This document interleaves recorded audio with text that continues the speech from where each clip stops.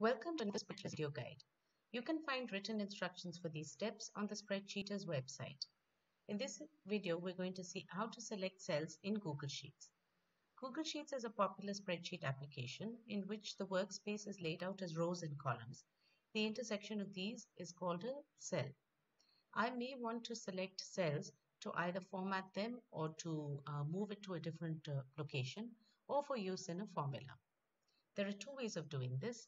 The first way is to select the first cell and hold down the Shift key and select the cell in the bottom right corner of the range that I want.